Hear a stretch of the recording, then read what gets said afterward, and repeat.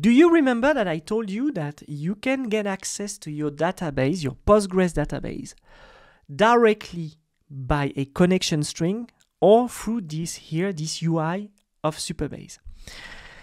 I would like to talk to you about this new feature, which is the connect pop-up here on the Supabase instance. So if I click here on connect, I can see that I got some kind of helper tutorial that help me to connect to my project. And there's a lot of different ways to get access directly to Supabase. Because you don't want your backend as a service to live alone. You want your backend as a service to actually distribute the data, to receive queries, and just to do some operation, computations and stuff. Okay? So here we got here this connect to your project tutorial that helps you to basically connect directly your mobile application, your front-end application, your back-end application, your IoT directly to this Supabase instance. Okay, so what we're going to do, we are going to take a look at how we can connect to our project. So the first thing is that we got different tabs here. We got the connection strings, we got the app framework, the mobile framework, and the ORMs. So let's start with the connection string. As I told you, you can get access to your Supabase, to your Postgres instance directly in the terminal. We are going to make a demonstration after. Okay, so here we can see that we can just copy paste that to get a direct connection, and we get access to the Postgres terminal. Otherwise, we can also get access to the transaction pooler. Okay, so basically here it says that it's ideal for stateless application like serverless function, blah blah blah. Okay, so depending on what you want to do, either you are going to choose the transaction pooler, either you are going to use the session pooler. Okay, so which is cool is that you get directly here you can copy paste directly the command. It's really cool. So we got different type of access to Supabase.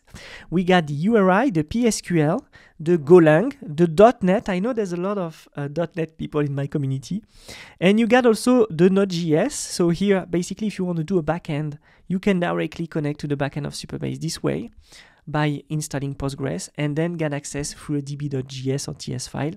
And then you got to follow this tutorial and it's going to work. If you are on .NET, it's exactly the same.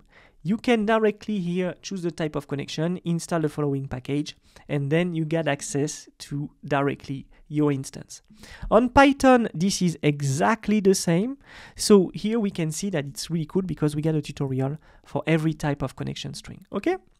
The primary database for now is just the only solution we got. We're going to see that after. Depending on you are doing your app on the front end or the back end, you can get also access through this app framework tab. And here we can choose Next.js, Remix, React, Nuxt, Vue, Svelte, Solid, okay? And we have here all the files that we can copy paste directly inside our project to be able to use Supabase, okay?